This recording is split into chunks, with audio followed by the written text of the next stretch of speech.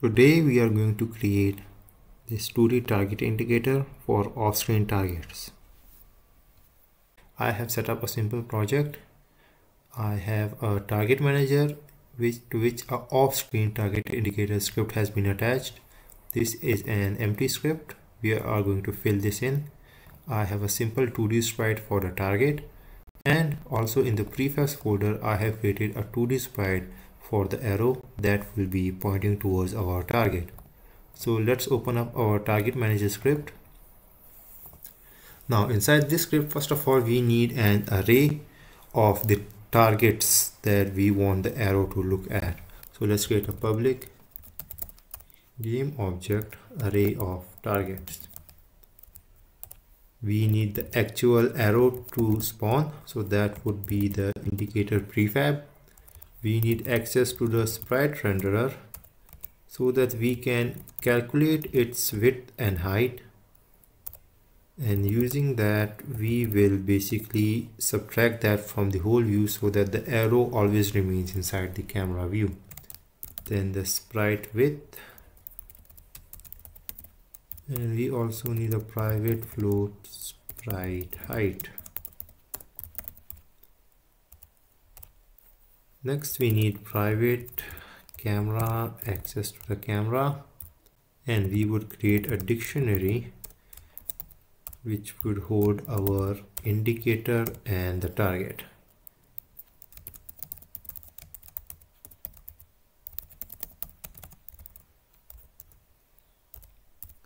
Now in the start function we would get the main camera.main.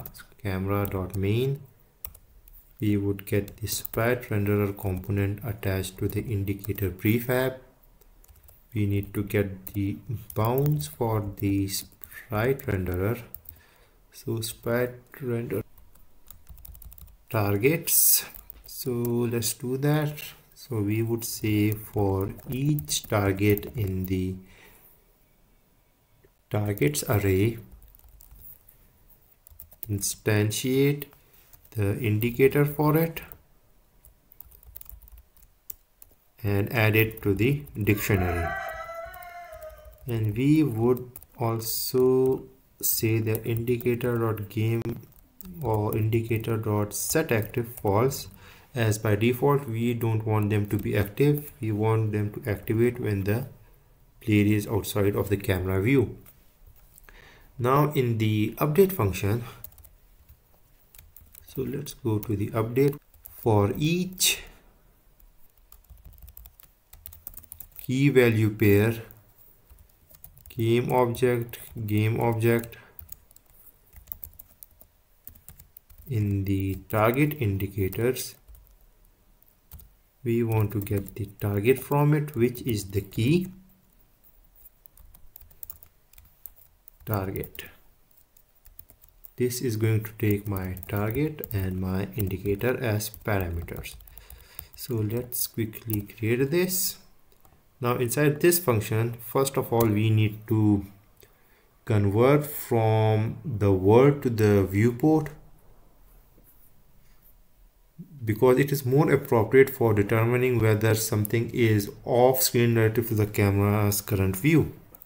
So we would say variable screen position equals to camera.word to viewport point, and we are going to do that for the target.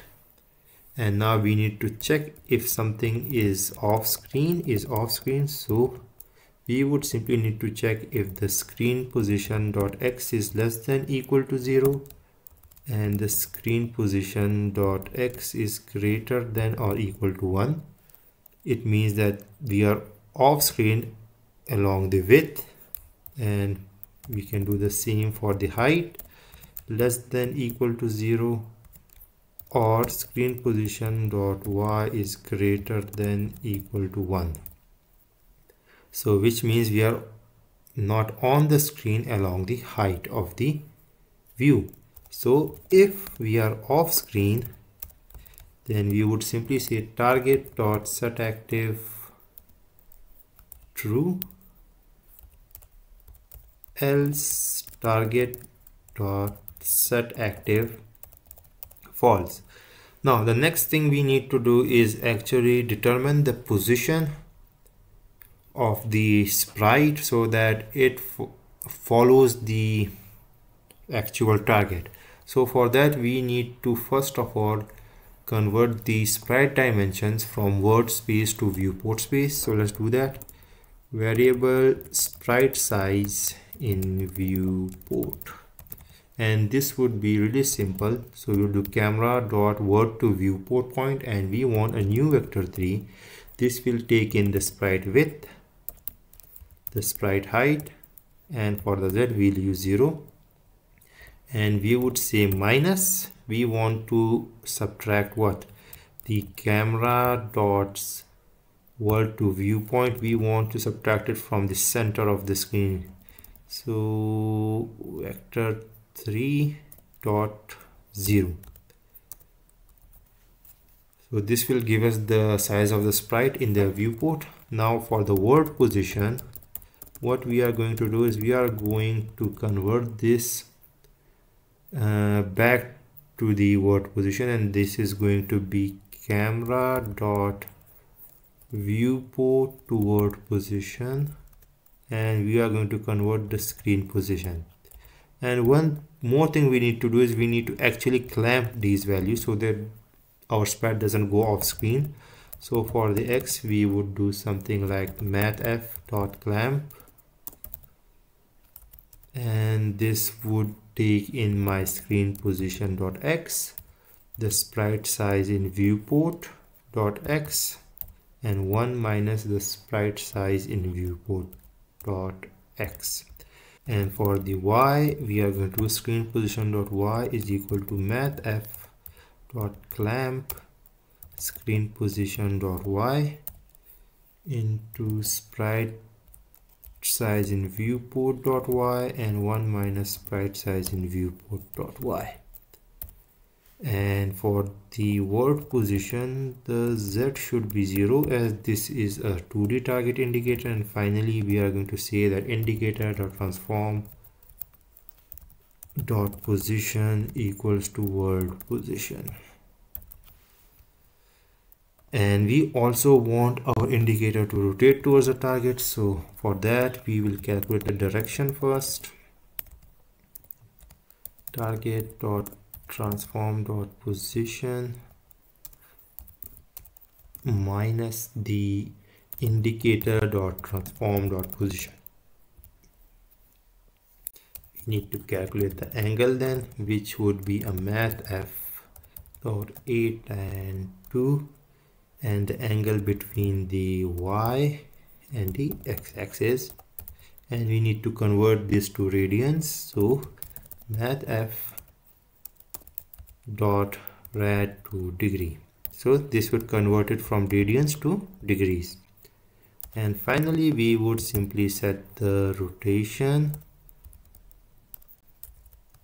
using quaternion dot Euler, and we need to pass it a new vector 3 which would take in the angle, and we are only, let's save this, go back to Unity, and let's assign our targets, our indicator prefab, and let's hit the play button. So my target is not active. There's an issue in the script, I think so. Let me see. So this should be indicator dot set active true and indicator dot set active false. Let's save it, go back, hit the play button, and if I move my target, the arrow follows it. Now what if we have more than one target? So for instance, if I have another target 1 and I assign it to the array and hit the play button, so if my target 1 moves here and my second target moves this way, as you can see both the arrows are following their appropriate targets. So our script is basically working. Oh, I hope you guys found this video educational and entertaining. I'll see you next time.